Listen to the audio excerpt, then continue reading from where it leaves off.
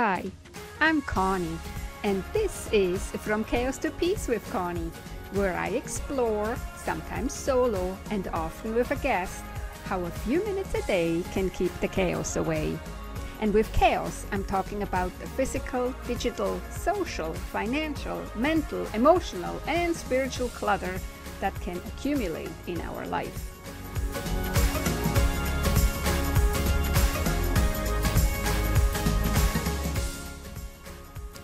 Well, hello, my friend. Welcome back to the podcast. How are you doing? Thank you so much for allowing me back into your ears. And if this is your very first time here, a very, very warm welcome to you too. I'm so honored that you're checking out my podcast. This is episode number 132 of the From Chaos to Peace podcast, where a few minutes a day keep the chaos away and where you learn why I say clearing clutter is self-love. This is actually a rewind or a replay, or however you want to call it, of episode number 3 of the podcast. I had quite an increase in downloads of the podcast over the past few weeks, and of course most new people don't scroll all the way down and start at episode 1. But because this topic is one of my most important messages and an important concept of my work and how I help my clients with clutter, I felt I needed to republish this episode. Clutter has so many negative effects on us, on our health, and in particular our stress levels. This is backed by science and several studies. Clearing the clutter is therefore really an act of self-love and self-care, and it is a thoughtful and powerful approach of self-discovery and self-development. If you're following me on social media, you may have noticed that I basically have no before and after photos. I also have no posts with pouring your food into different containers and labeling all these containers then with fancy labels. This might really look pretty, but is not getting to the root of someone's problem with clutter or why clutter accumulates in the first place. Pretty containers, pretty labels, etc. just keep you busy treating the symptoms instead of getting to the root of your problem.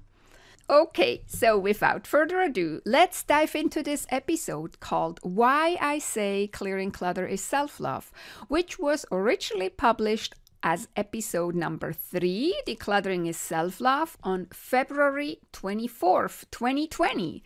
That was before the pandemic, my friend. It feels like a lifetime ago.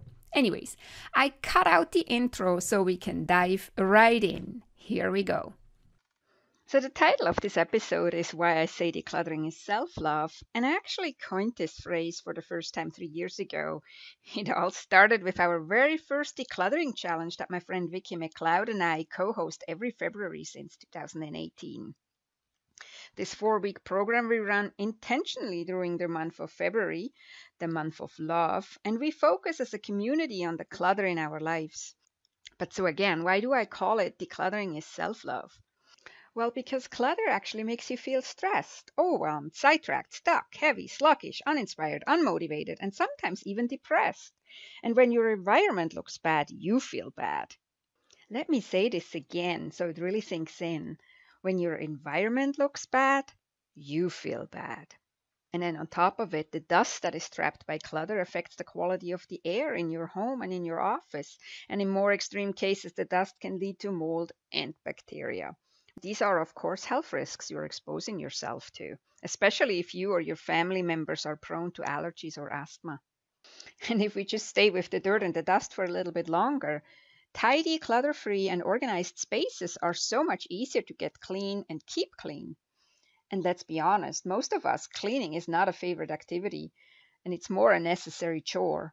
So less clutter also means less cleaning, and where we save time cleaning, we then can in turn use that time for something that is more important to us. And if that's not self-love, then I don't know what is.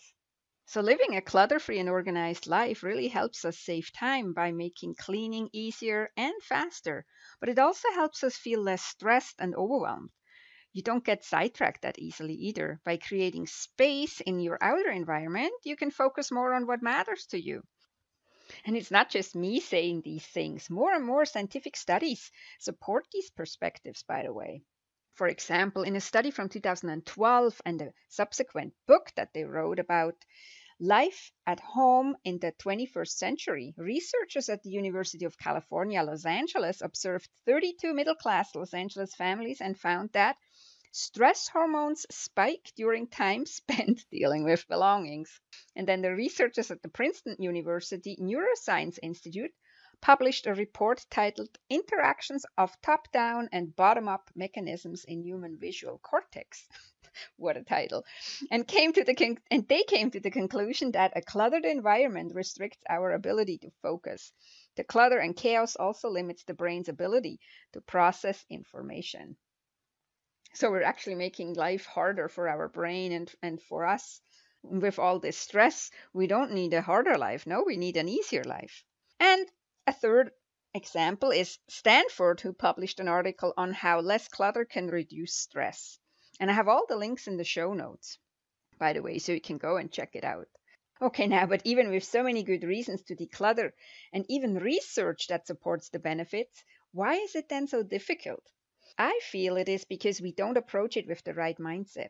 We think it's a one-time event or a fad that will go away again. Another reason is that we are not aware of how much clutter is weighing us down until we let go of some of it, and then we experience the difference in our body.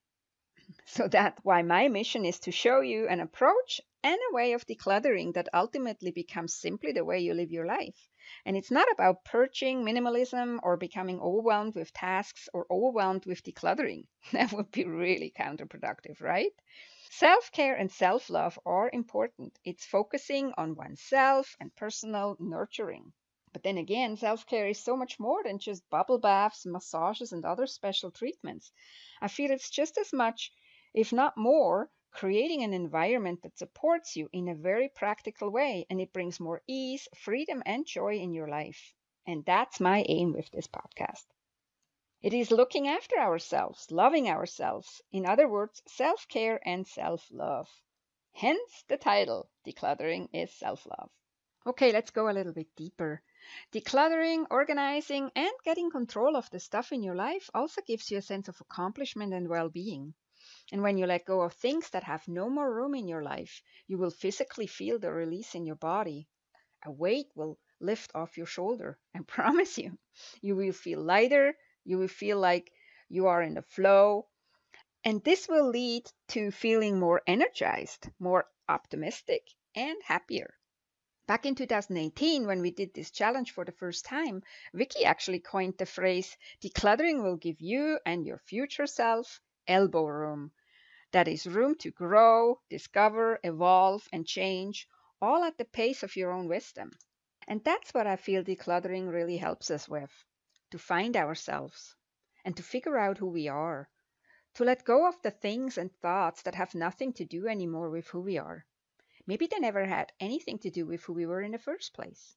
So in short, we are shaped by what we surround ourselves with. And the question is really, how do you want to be shaped? We should only surround ourselves with what tells the story of who we are right now, not who we used to be. So decluttering is really a thoughtful and powerful approach of self-development. At least that's how I see it. So what you want to do is look at what stage of life you're at. And what is your vision for you and your family and how to live in your home? There's no right or wrong. A young family, for example, with small children will have very different requirements than empty nesters or singles, or couples without children are different again. So that's what I do when I work with clients. We figure out first, what stage of life are they at?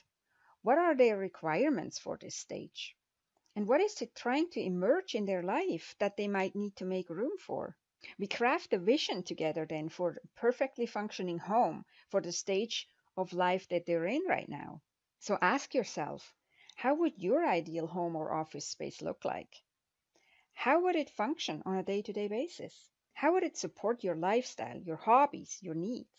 And what about your future self? Remember, we want to make elbow room for our future self as well. These are big questions that you don't have to and most likely can't answer right here and right now. But think about them. Take time to really think about these questions. Maybe even journal around them. Another approach, a little bit more hands-on approach, would be if you would declutter a little bit. Maybe your sock drawer. I always go to the sock drawer, or underwear, or cutlery in your kitchen. Just something. And then while you're doing this, think about what would be ideal? How would you want to live? How would you want your kitchen to work on a day-to-day basis? Or how would you like your office to function on a day-to-day basis? It's really listening and figuring out what works for you or what would work for you, and then work towards that.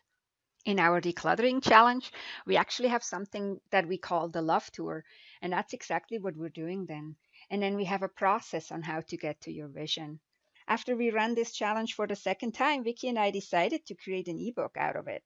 So now people who prefer to work on their own or at a slower pace, and for those who missed the challenge, they can do it on their own now. And you can purchase this ebook on my website, connygraf.com.